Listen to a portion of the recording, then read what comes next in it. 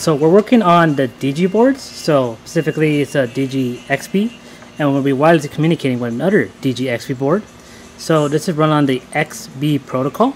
So that means it runs over the RF signal. And there's two kind of methods, really. There's like the mesh network where you have multiple transmitters to one receiver.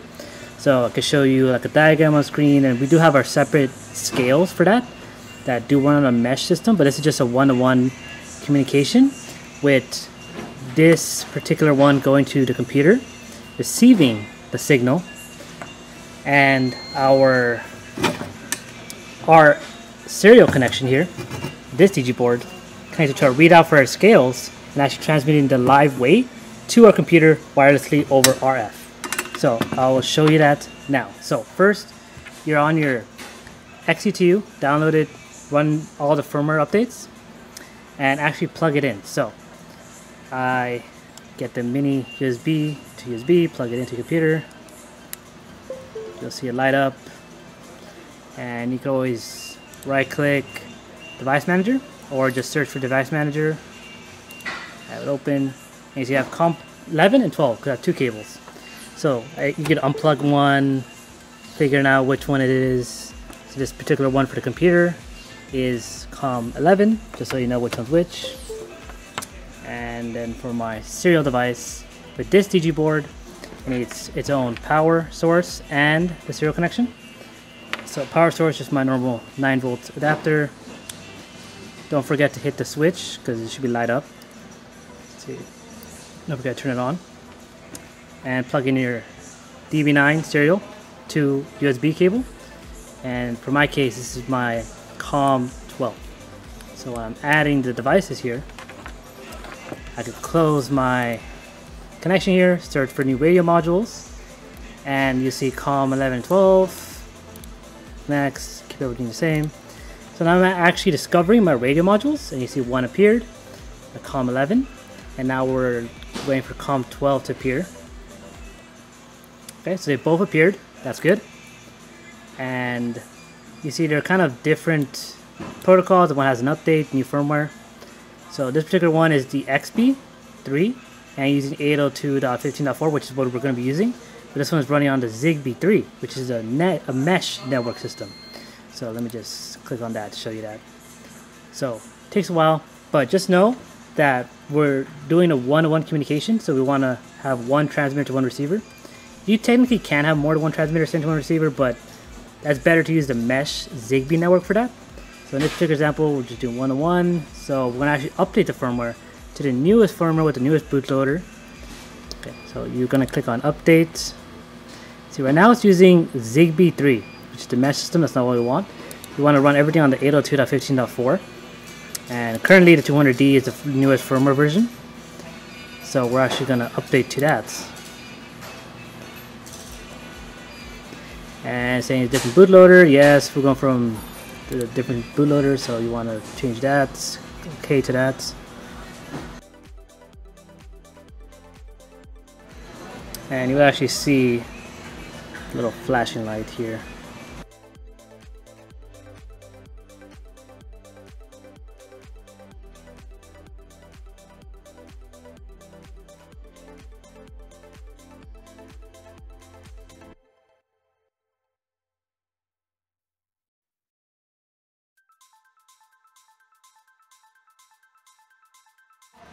Okay, so click OK. Okay, so a couple things we'll set to default.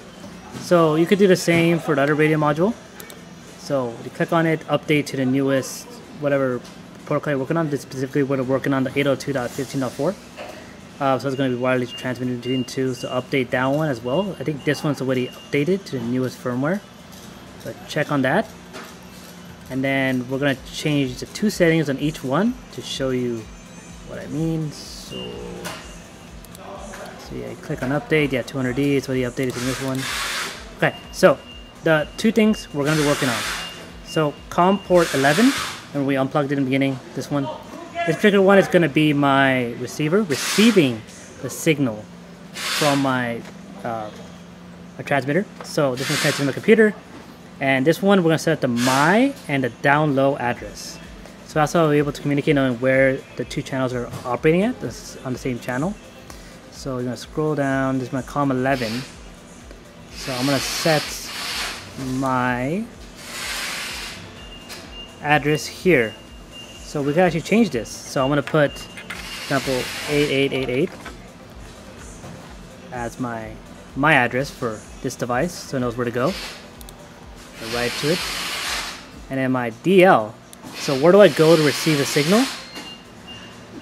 You don't have to set that on this particular one, since everything is being transmitted from this device to this device. All this has to have is an address, like a home address, where to go. This is my address, so it will know where to send the information. So all you have to do is just set the address for this one. So DL is not set on the one receiving. So only thing you have to know is set the address of where it's the destination. So change that, leave DL, and we're going to change one other setting on this one. And that particular one is the AP setting, because I don't want it, API mode without escapes. So it always continuously runs. You can read what it does here. But I don't want this to turn off because I want to continuously receive a signal. No power saving mode or anything. So make sure that is written to. Okay, so this one is set to receive the data sent from this one. So now we're going to go back to this one on COM 12. This is my transmitting. I'm going to transmit my serial data from my readouts over XBEE wirelessly over the RF signal to the receiver on the computer. So in this case, my scale, I can read live data to my computer. So and we have specific software we're going to run to actually see if we actually receive the weight on the scale. So here, make the PAN ID, network PAN ID is not important. It's at 3222. I leave it just default. But now we're set to my address. So what is the address for this device particularly? So my example, you just make up a number, but I put 2222. I'm gonna write to it. So this is the address to this device. And where is this device going to send its serial data? It's coming in. Where is it going to send it to? Well, my down address, destination address, which if you remember previously, it was set to 8888. So saying that. Okay, so I'm now set my address for this one and where it's sending the data to, and then this one I set the address where it's located at and not to turn off for power saving mode. Now I want to see if it actually works. So what you do is click on this tab over here. Remember, this one is COM 11 as actual the one receiving data. So if you open it now, you're not going to see anything because you actually see on the lights here, it's not receiving any data, no serial data, not saying anything to it. So in this particular example, we're using our readouts, plug into my scale, so plug it in now, or whatever serial device you have, not an important part. Have your device. So on our device, we got set C18, which is a serial transmitting port over that DB9 connection. We need to make sure we set that to continuously transmit data. So in this case, we're going to do C18, right now set to 1. So we're going to set to 4 just for example. C19 set to 3 for 9600 baud rate, which is default. And accumulate, save, and exit. So now we're actually going to unplug and we're trying to transmit data. I'm going to send our serial device data, a live weight, currently 0 pounds. I could add weight to scale, 1,245 pounds, or kgs an example. And we're going to send that data from this device to this board, which will wirelessly transmit it to this XBEE board connected to the computer. And could actually get the live weight. So, plug in our DB9 cable.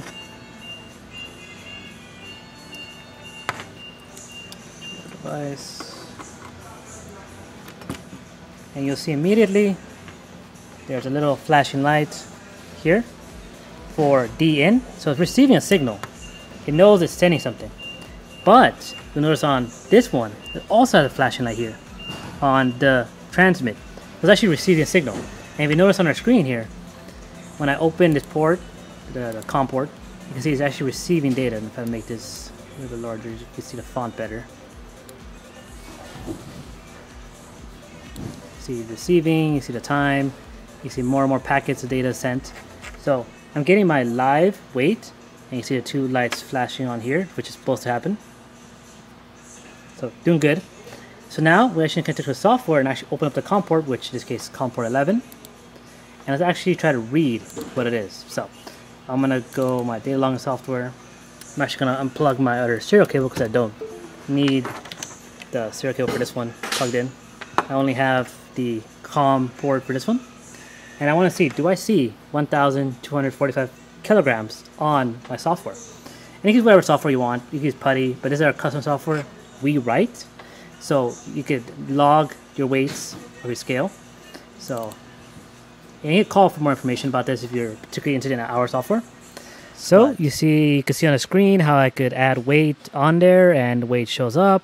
It's done wirelessly, the scale is far away, and I could zero, I could tare, I could change the units from pound to kilograms. So I could actually control the scale from my computer from very far away wirelessly. So in this situation, if you want to have the live weight but a computer far away that records data, the software can. Or you can write your own software. So if you're interested in the software itself, or how to wirelessly communicate the readout to a computer and to your own database system, contact us and we'll happy to help you out. And you can contact sales, that's SALES, at optimascale.com. Thank you.